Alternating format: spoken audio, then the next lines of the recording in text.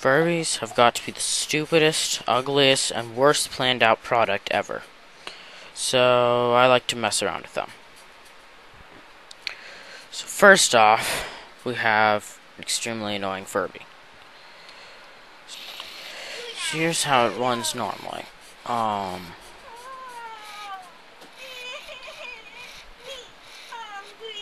Shut up.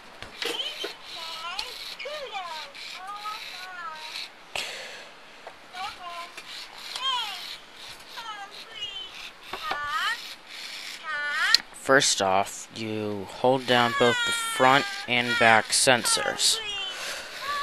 It can take several tries to get right, and you have to hold them really hard and like really down low. So hold it like this, and then reset it. Starts up back normally, then you didn't get it right, so take several tries.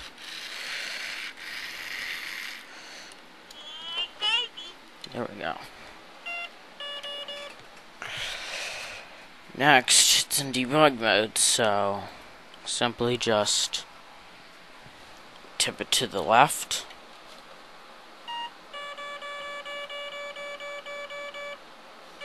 Put it back to the center, tip it to the right. Tip it backwards. Tip it forwards. Tip it upside down.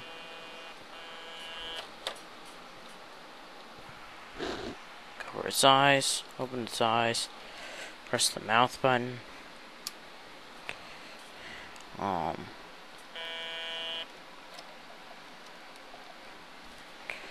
Then tip it that way again. Tip it upside down.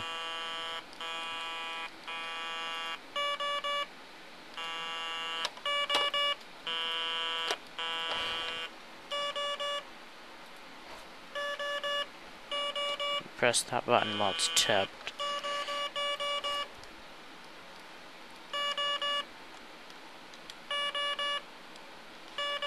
Back to the center.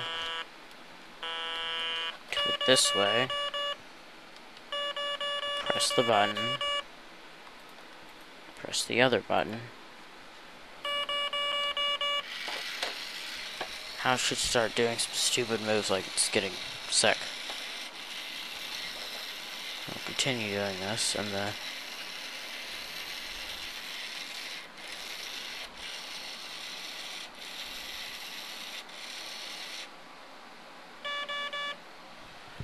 now it's done.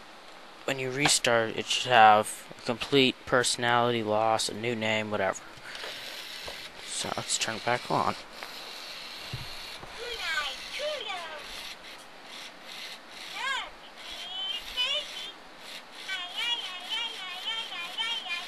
Exactly.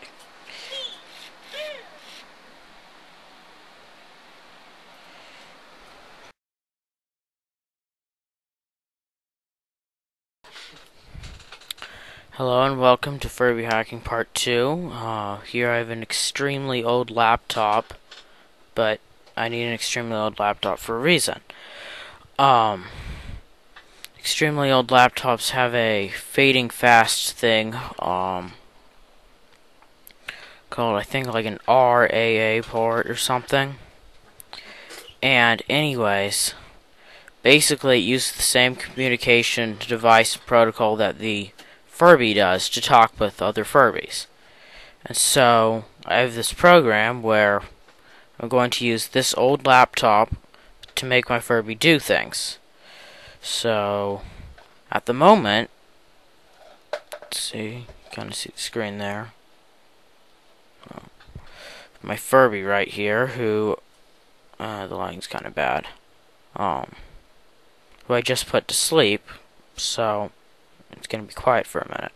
It's a pretty neat program. You press a key on it and has a list of things you can do on it. So, like A through E is different hello messages and all that kind of stuff. So now it's awake.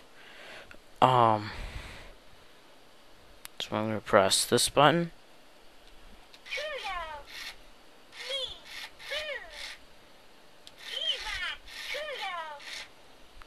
See, it talks as soon as I hit these. This was used so that another Furby could try to have a fake conversation with the other one. But instead, I can have a laptop control anything from making it sing, making it burp, making it go to sleep, making it play games, and making it contagious so that any other Furby that goes nearby will get sick. So, first off, you can see what this does. Dance. Let's see.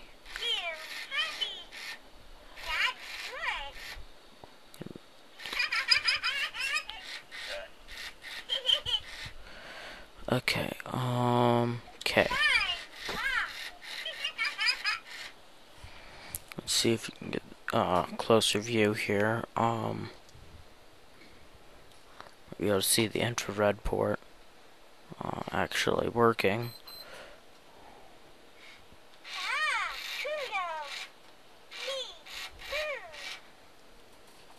I'll try to move this a little so I can get a better view of the Furby.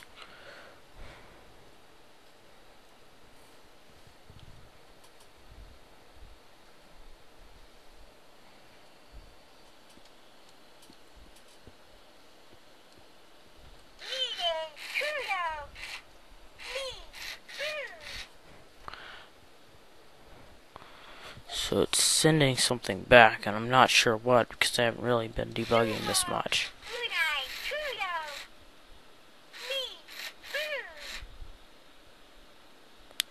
So sometime I'm gonna try to get one of these ports for my better computer down there, and see if I can do some cool things with it. But I don't know, like maybe see if I can have it talk whenever I get new mail or whatever. So in the meantime, that's just what I'm gonna do. I'm gonna make it get really sick right now.